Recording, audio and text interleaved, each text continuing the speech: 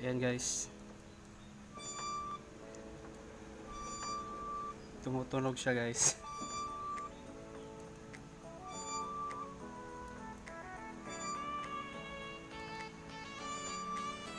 Tuturuan ko kayo kung paano mawala yung tunog. Yun.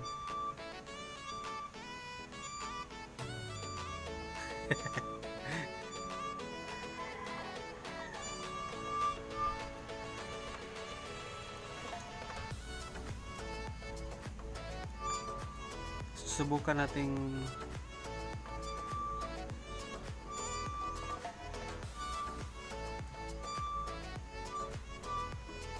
wala yung tunog na yan.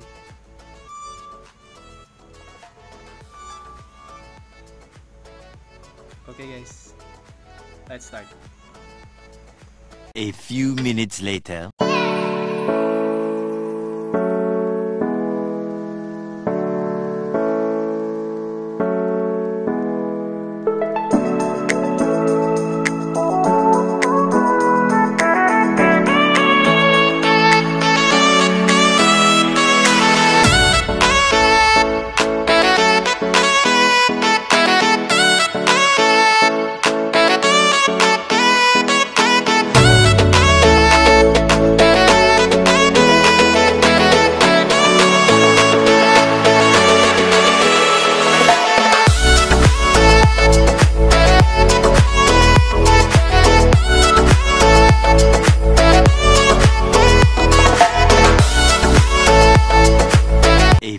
Minutes later. So ayan guys, tinanggal ko muna yung yung tambutso ko para makita nyo, para hindi nakaharang.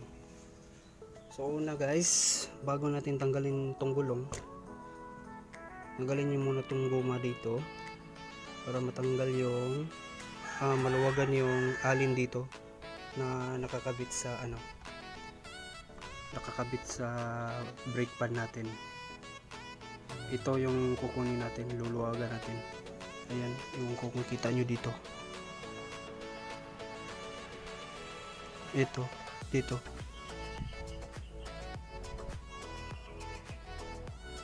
Yan. Luluwagan natin yan. Allen wrench yan.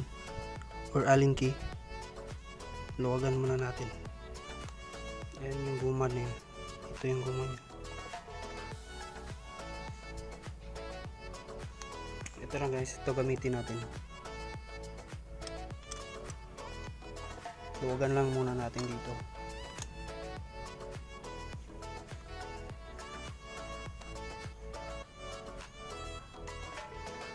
Yan. Yan, pag maluwag na, anong gagawin natin? Susunod na gagawin.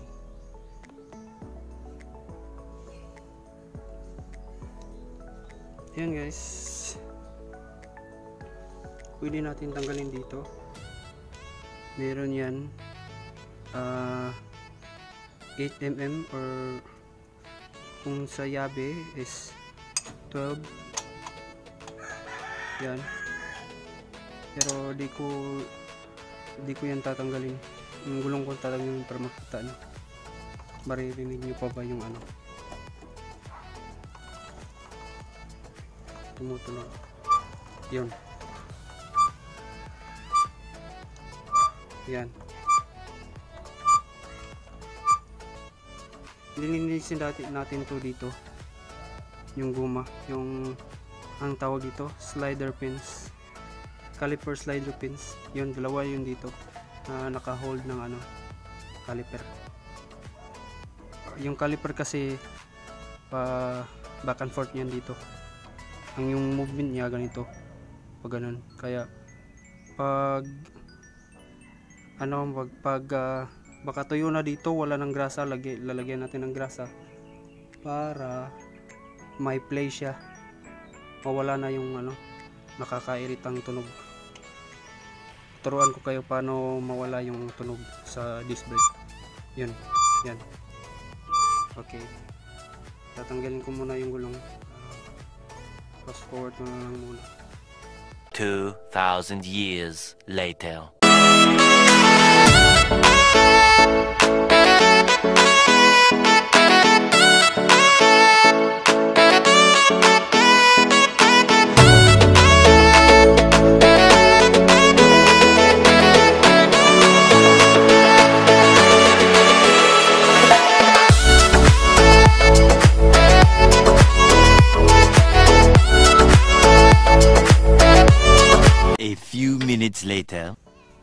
Yan guys, natanggal ko na. Linisin na din natin tong yung brake pad. Linisin din natin to. Tapos tanggalin na muna natin to.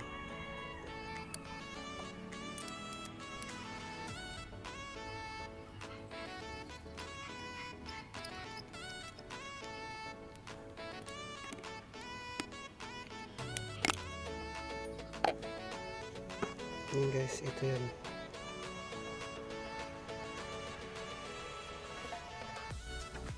Alin to sa loob. Ewan ko kung ang tawag nila dito, set screw. Allen set screw. Holder to ng brake pad natin. Yan, tanggal na. Ito yun. Nalaglag yung isa guys. Unang palit ko tong brake pad guys. Yan. Medyo makapal pa.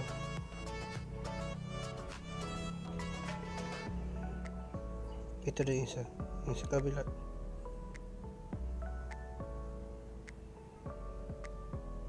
Yan. Sobrang kapal pa. Linisin natin to.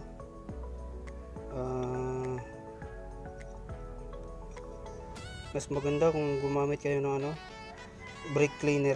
Yan, nakakalinis yun. Yung sa akin, yung gamit ko dito, tubig at sabon lang.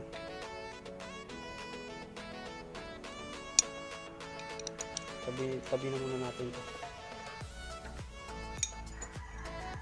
Tapos ito guys,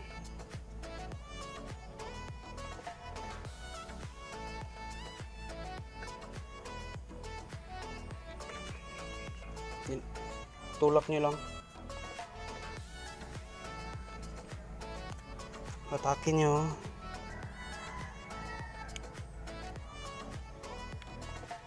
Sobrang tigas guys.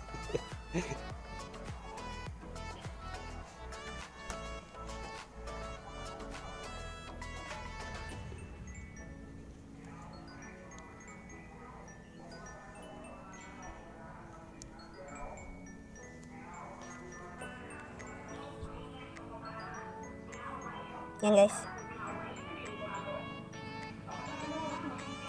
super dry na, mura ng grasa. Lagyan naman natin ito ng grasa. Kutin naman natin itong bracket.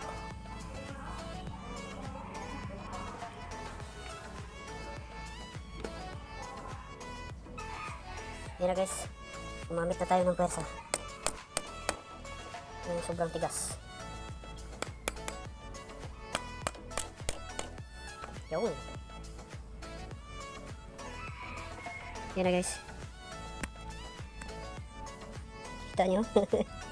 Wala ng grasa guys. Sobrang tuyo na. Yan. Saka sa kabila. Dito.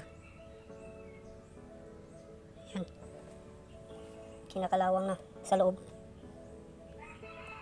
Dito. Yan.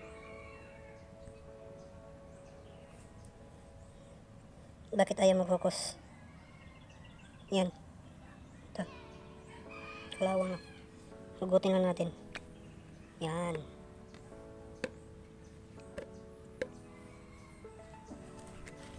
Ayan na guys. Sobrang tuyo na. Talaga.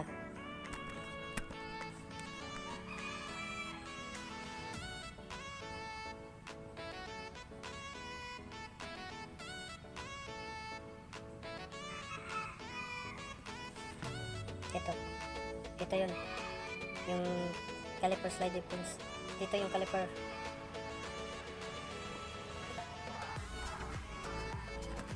Ito yung ganyan yung forma niya.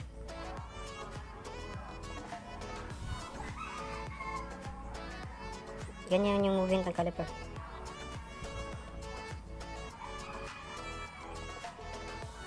Yan. Kailangan may grasa yan para maiwasan yung maingay na tunog, nakakairit ang tunog sa display. So linisin na muna natin to, tapos lagyan natin ng grasa tsaka konting oil para lumambot yung play nya, para di masyadong matuyuan, kasi pag tumutuyo dito yung caliper nag-stack up dito sa slider pins. Yun yung cause para tumunog yung disc brake, kasi hindi na nagpe-play dito yung caliper. Dapat may play yung caliper dito. Yan, linisin na muna natin to.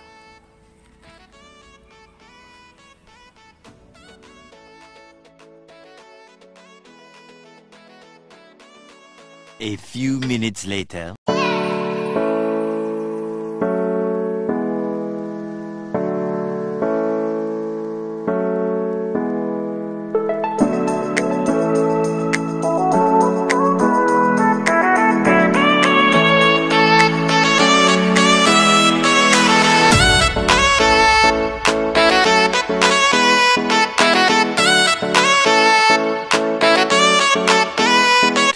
Thousand years later.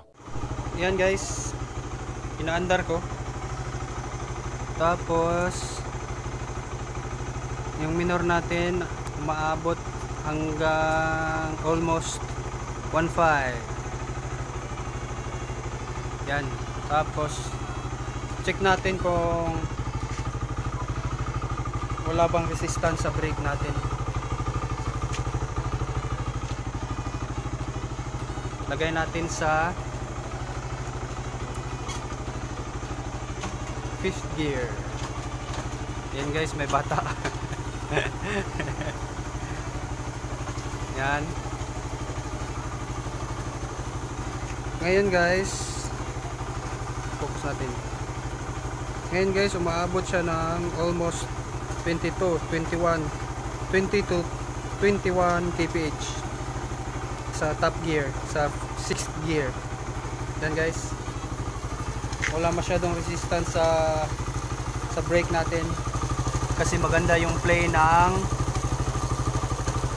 caliper, kasi naglagay tayo ng grasa dito sa caliper pins, dito sa may holder ng caliper nya, dito sa kabila din. Yan. So wala masyadong resistance guys, kasi umaabot hanggang 21 kph. Dati 19 kph to 18 lang to, ngayon umaabot na ng 21 kph. So yun guys, wala masyadong resistance sa caliper natin. Okay guys, thank you for watching.